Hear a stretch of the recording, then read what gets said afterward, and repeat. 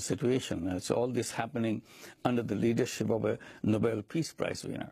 You're referring to Aung San Suu Kyi, the de facto leader of the nation. So she's a fellow, a sister Nobel Peace Prize winner. Absolutely. We have been working together for many years. Suddenly we see a completely different face for her. This is a woman who is imprisoned, either house arrest or jail, for 15 years by the very military she's now working with, that is responsible for the ethnic cleansing. The world supported her. She stood for democracy. She stood for human rights. She stood for all the human values you can think about. Her speeches are full with all these values, upholding these values for her nation. And he suffered. She was in prison, in house arrest, under house arrest for many, many years.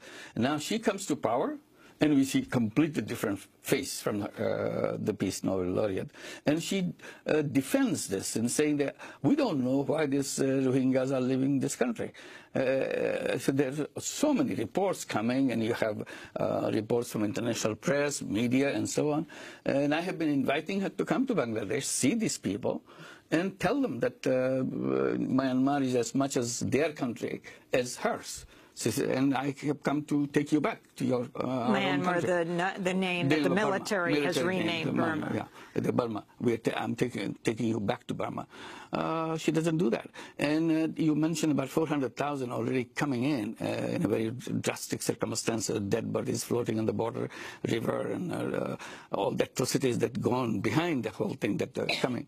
And UN estimate is by the end of the year it will exceed 1 million refugees coming from Burma.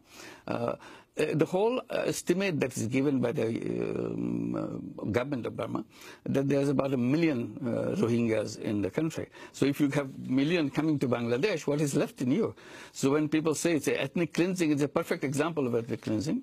Many government leaders like President Macron and others were saying this is genocide, a very clear case of genocide that is taking place.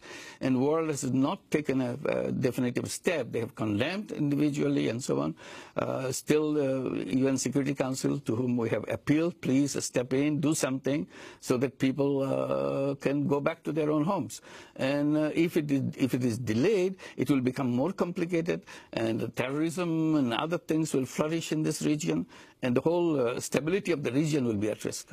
If Aung San Suu Kyi said stop the ethnic cleansing, could she stop it alone? Would the military listen to her? The role of the leadership is to be bold.